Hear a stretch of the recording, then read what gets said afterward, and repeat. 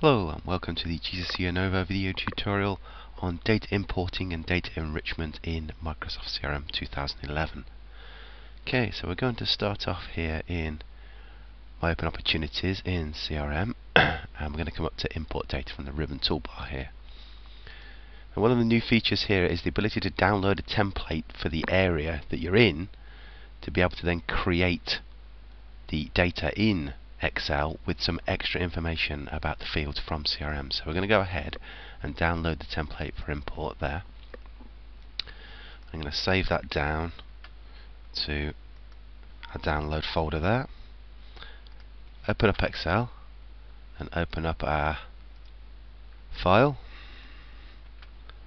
Right, now what's happened when our file comes in here, if I just maximize up the folders here, you see we've got information on what each folder is about from CRM. So we have drop downs here, LinkedIn, estimated value here, and this applies to all of the areas of CRM. So we can go ahead then and start to put in some information. Potential customer, revenue, we'll take it as user provided. Estimated value, let's put say 50,000 in. Estimated close date at the end of July. The currency for now, and with about a 60% chance of getting this one. And the rating is a warm. So that'll be enough to get this data back in. You're getting the idea here that when there's drop down fields, it's giving you what the drop downs is. So it just makes the data validation much more easier from the template creation viewpoint. So if we go ahead and close down Excel, we just overwrite the XML file here. We come back into import our data, come into import the data there, go away and find our file. So we've got our file ready there. Select next. It already knows the area that it's importing for, so it's gone through, it's mapped over because there's no mapping required because we exported out the template and the template was already there. Select next. You can select whether they allow duplicates, yes or no, or select an owner. I didn't include an owner field in my import template, so I'm just going to get them all owned by the admin record here. But unlike CRM4, if you did have a file with multiple owners in, then that would also import in. It just doesn't go to just the one owner. So we'll submit that through. And select finish. That then moves on into the imports file. So if we come into workplace, we can see the progress of our imports here. So we've got our import there, our opportunity import, which is submitted. We can just come over to refresh on the right hand side here. Just refresh these through until we come through and parse the data out and then have the data importing in. So it's just going through the parsing process at the moment. Still parsing. It's transforming the data now.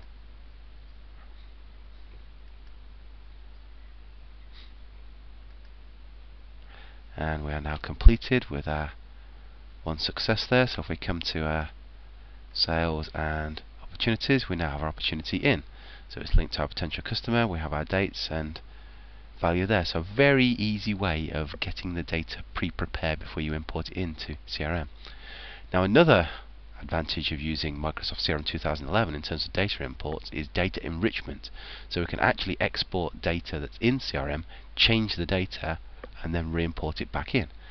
So if we go ahead and export this opportunity out, so if we export to Excel, and you notice we have an additional option down here to make this data available for re-importing by including the required column heading. So we'll make it available for re-importing, so we'll export out again.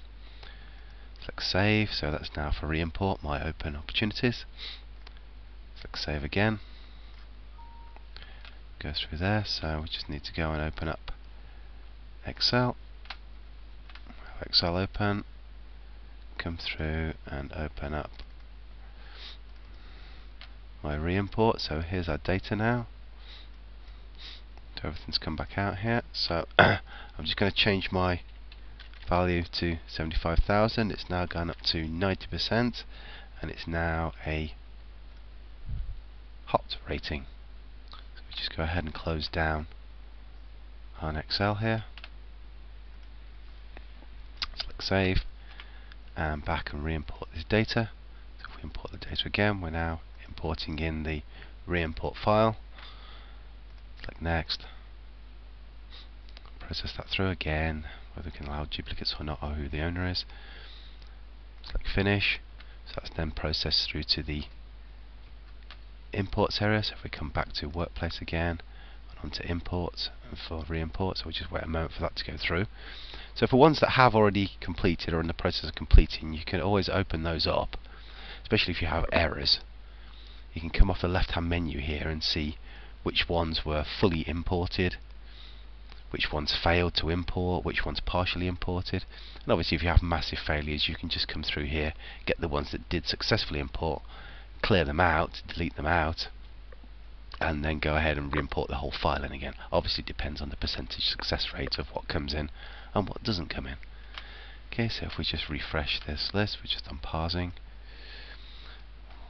We're now completed, successfully back in. So if we come back to sales and opportunities, and you see we're now up to 75%, 75,000, sorry, 90% probability with a rating of hot.